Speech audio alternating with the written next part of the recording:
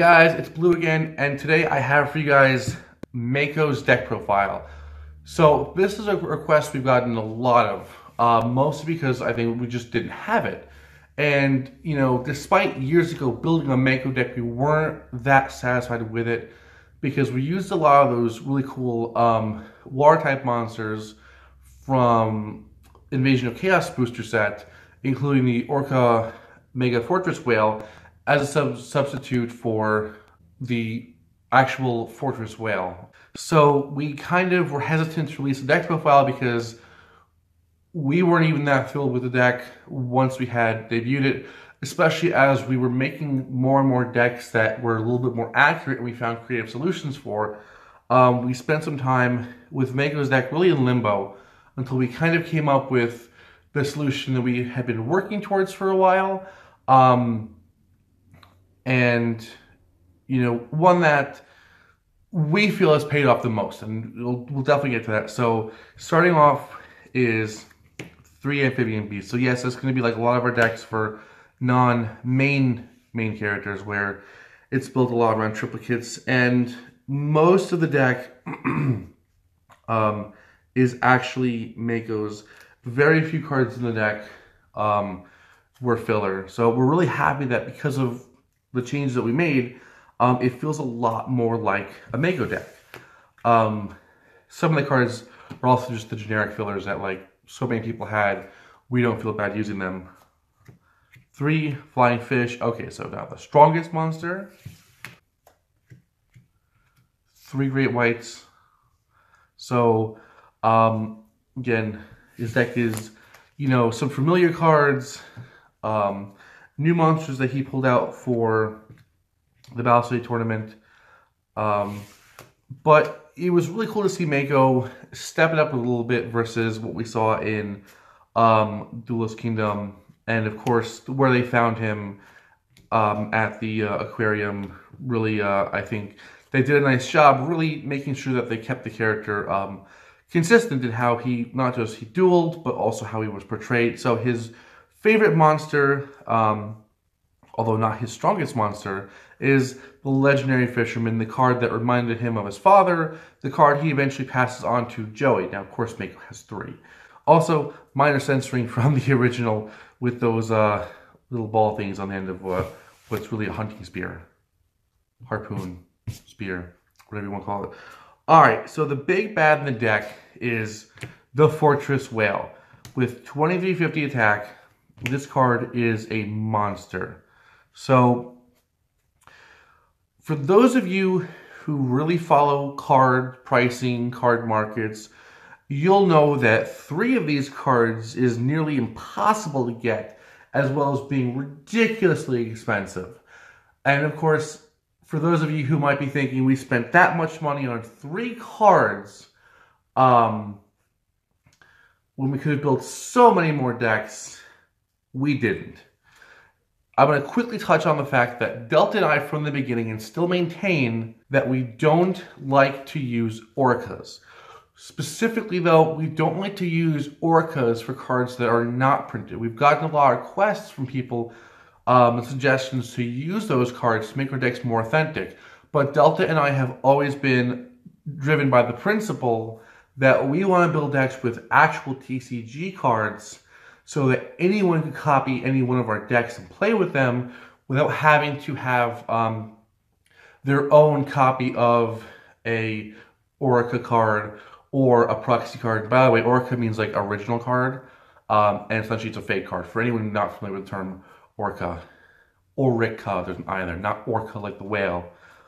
So we got 3 copies of custom-made Fortress Whale. So again, there is a stretch in that it's not easy to get this card, even as an Orca, but it's still a legitimate TCG card. It's just incredibly hard to get, but it was, you know, produced in multiple copies.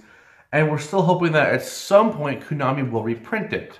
But that's how we approached it. So we don't want to use fictitious cards.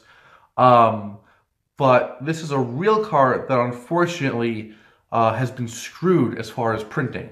So again, difficult to get, but it's a legitimate TCG card. So Fortress Whale is the big bad of the deck. Was a really cool card. Now he did give the card to Joey. We do see Mako hand over 2 cards because that was their stakes. The Legendary Fisherman and the Fortress Whale. Now we don't see the Fortress Whale's Oath. Debatably that kind of comes with the card. Debatably that might not even be a card because sometimes things are just made up in the anime. But we never saw Joey play it, which is why we didn't put it in Joey's deck. Fortress Whale's Oath, 3 copies. Now this card's actually a lot easier to get your hands on. So these are actual, real cards. Fortress Whale is just a completely ridiculous printing thing. So one of the filler cards is Legendary Ocean. A filler and a non-generic card. So this is definitely a card that helps his deck out. It lets him summon Legendary Fisherman right away. It does also count as Umi, so it helps him. Now, you will notice, again, we have a rat of stickers. All this really is that the card's name counts as Umi, but not in the deck because of the issue where technically you could not run multiple Umi and multiple Legendary Ocean because they're actually both called Umi. This is for the TCG card game and the OCG, but this is something that we try to break for character decks because it helps us fill the deck sometimes if, like in this deck, you know, we can give him more copies of spell cards that will help the deck be a little bit more well-rounded and more stable. A Monster Reborn,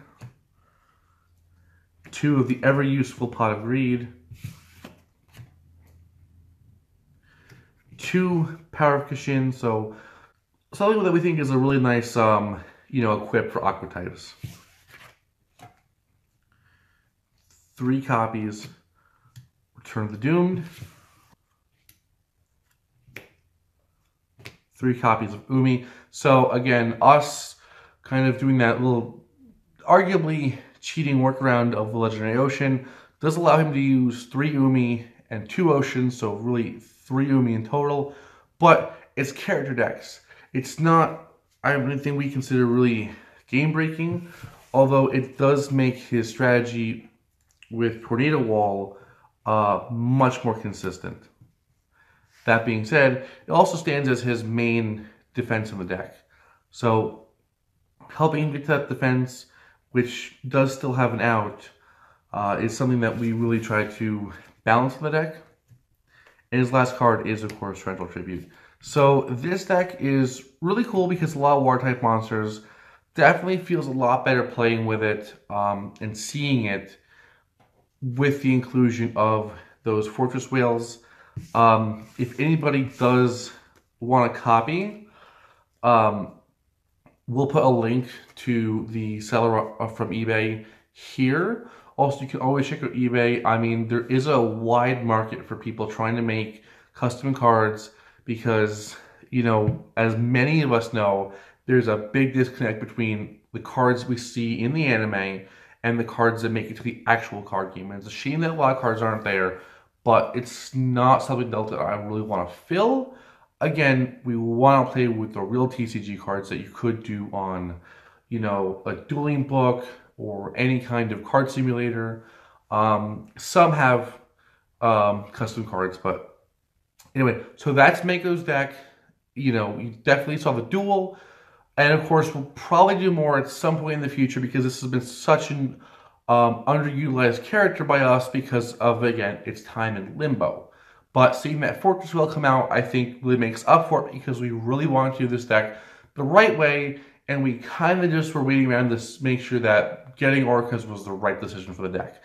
So thanks guys for watching. Stay tuned because we're almost at the finals. So don't forget to like, comment, and subscribe.